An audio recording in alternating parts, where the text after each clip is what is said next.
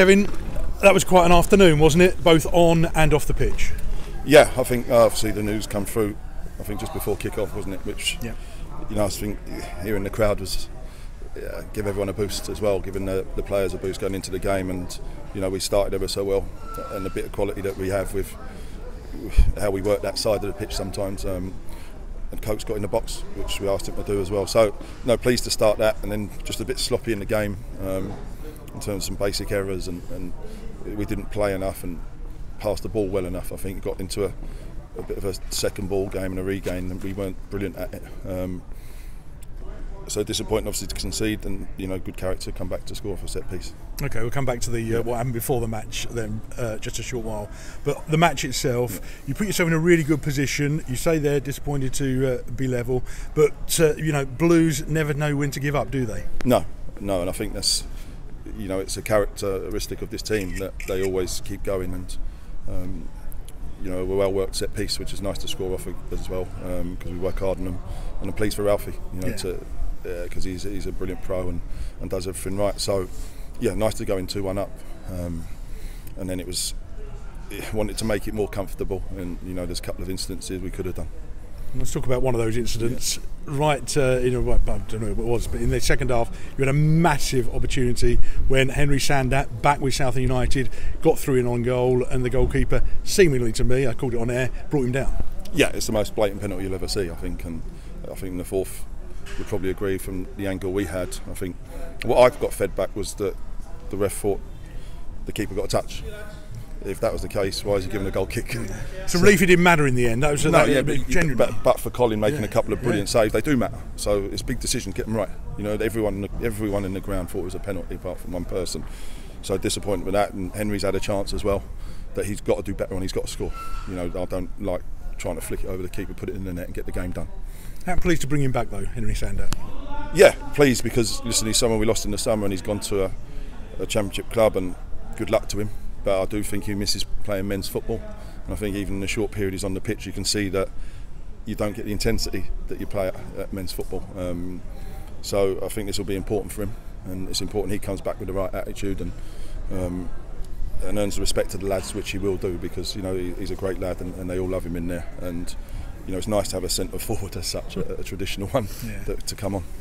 How big a moment for you to hear the news that the contracts have eventually been signed and Blues, the takeover, will go ahead?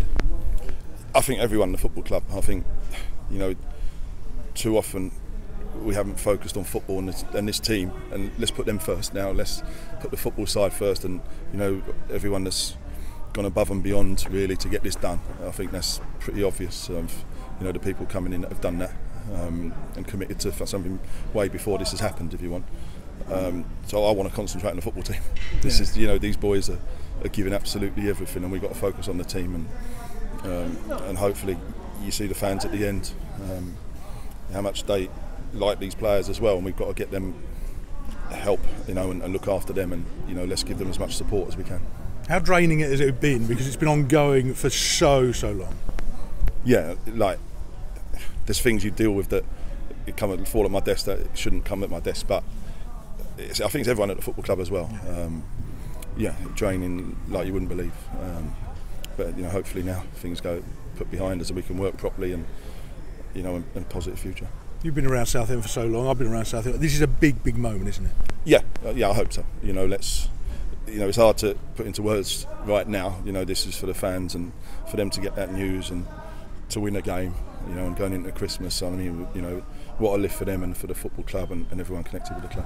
And probably more importantly as well, I know in the statement, you know, maybe the transfer embargo could be lifted early next week. That's a big moment as well. Yeah, no, absolutely. It's something, listen, we've gone over 15 months without, which is like, it must be a world record, because, and to be competitive, like, honestly, I keep saying it's a miracle. Yeah, it's an absolute miracle that we can still come here and do that with no recognised forward on the pitch as such. With 3 on the bench, 1 on the bench last week, and to win football matches, like, in all sense and purposes, we should be down being relegated, not being competitive in the league, and that's a testament to the players, and you know, it gives us a good foundation to build from. Are you good to go when that transfer embargo does eventually get lifted? Yeah, but there's nothing can be done before, obviously, the next fixture. But it's, we've got targets, obviously, but you've got to enter in negotiations now, and hopefully they can be done. And I think it's important people don't just get fixated on bringing 5 players. Bringing the right players. Anyone can sign players, and we've been, as I say, in embargo for 15 months, and we've watched player after player after player go. Yeah. And we have a WhatsApp group that every time it goes, we go, there's another one, there's another one. So in that respect, it's difficult. And getting the right players at the right time obviously is important, and it's not as easy as people think, especially Christmas period as well. The people are reluctant to let players go, and I think it's important. I know fans want to see players come in. There's players in that changing room who have gone to the well again, and let's focus on them and what they've done and support them again going into the next game. And for everybody, I know everybody around here, the club, the staff, and the players and the fans, this is quite a Christmas present. Yeah, absolutely, and they should. The fans are on the way home tonight can go have a few beers and go and enjoy their night out and enjoy Christmas, which is a huge relief for everyone.